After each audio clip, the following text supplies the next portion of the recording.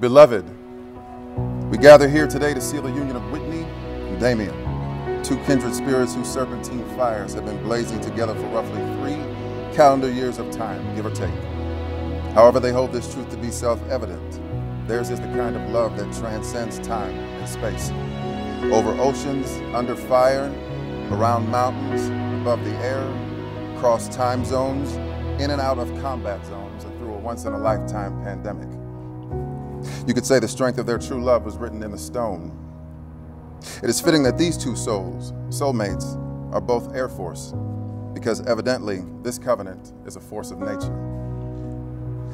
Fittingly, we find ourselves gathered here this summer evening, the 12th of September, one day after September 11th, which is a holy day of remembrance for many, some who lost and some who found themselves rising from those ashes to raise their hands and serve.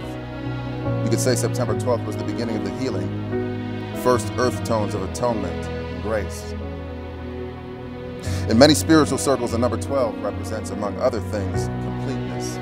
So 12 months of the year, 12 hours on the clock, 12 tribes of Israel, 12 signs of the zodiac. For your situational awareness, Whitney and Damion are technically opposite sun signs. Gemini, which is air or wind, and Sagittarius, which is fire.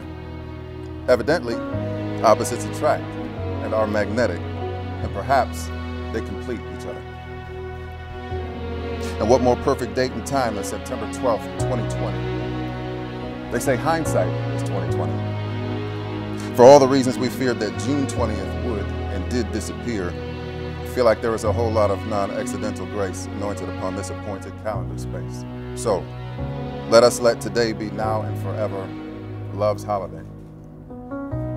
So welcome, loved ones. However you meet this moment, however you are connected to Whitney and Damion, whether through blood, friendship, service, work, or fun, thank you. And thank you for making time and making the journey to be part of this cloud of witnesses in the next chapter of Whitney and Damion's forever story. I invite us to all take a deep breath in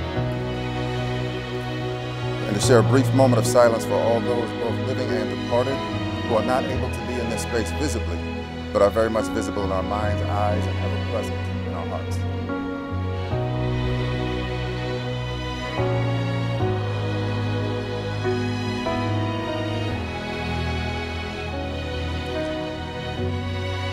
In the spirit of finding, I want to lift up as a prayer these words shared by both Jewish and Christian traditions from the book Song of Songs.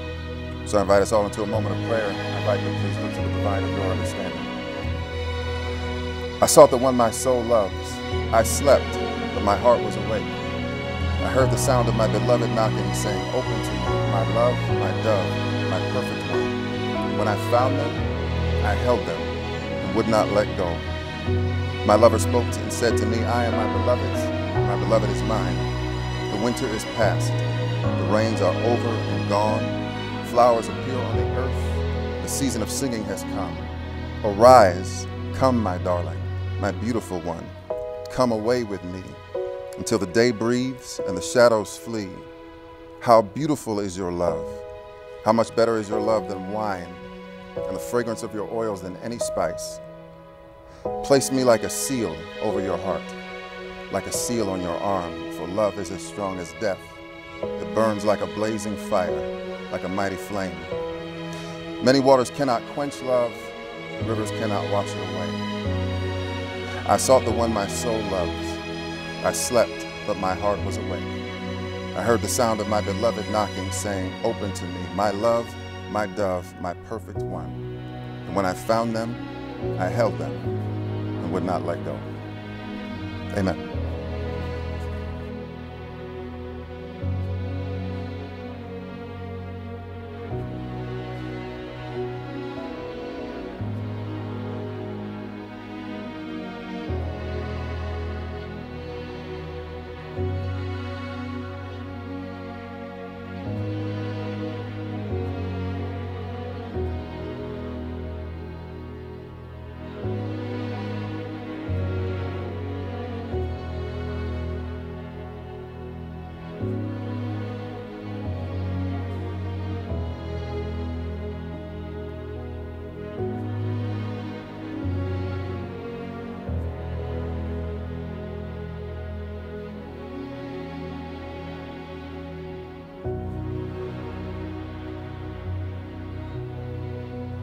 So let us ever remember the 12th night of September, when love changed our lives forever.